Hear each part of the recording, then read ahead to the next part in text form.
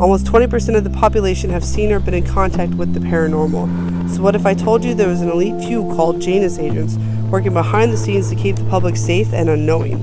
These operatives work for a secret agency that relies on their special capabilities to handle whatever situation arises from interacting with the paranormal. They are out there every day risking their lives so you can carry on normally with yours. Do I have your attention yet?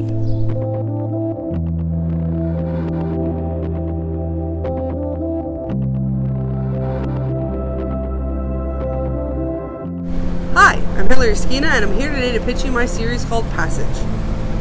The show is about Janus agent Allie Ross Gray, who had a near-death experience and can now interact with paranormal entities.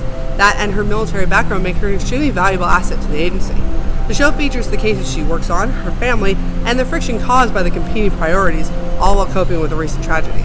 Here's 5 reasons why you would want to watch this series. Number 1. Strong female characters. There's a reason why this is a trending hashtag and why this series features so many complex women. Number 2. Thrilling suspense. The paranormal cases that Allie works on range from ghosts to creatures not even defined by the agency. You think you know, but you have no idea. Number 3. Love story. Let's face it, you can't have a lesbian web series without love. Number 4. Breaking down barriers. The show uses a female lead to tackle life's challenges often portrayed by men, supporting a family, juggling a career, and carrying the weight of a leadership role that includes having to make life or death decisions. And number 5. It'll always keep you guessing. Twists, turns, and shocking revelations will keep you at the edge of your seat wanting more. I'm a big fan of the fantasy genre, and like a lot of people within the LGBTQ community, I'm bummed that we rarely get to see ourselves represented as the leads on these types of television shows. There's also missing representation as a family unit.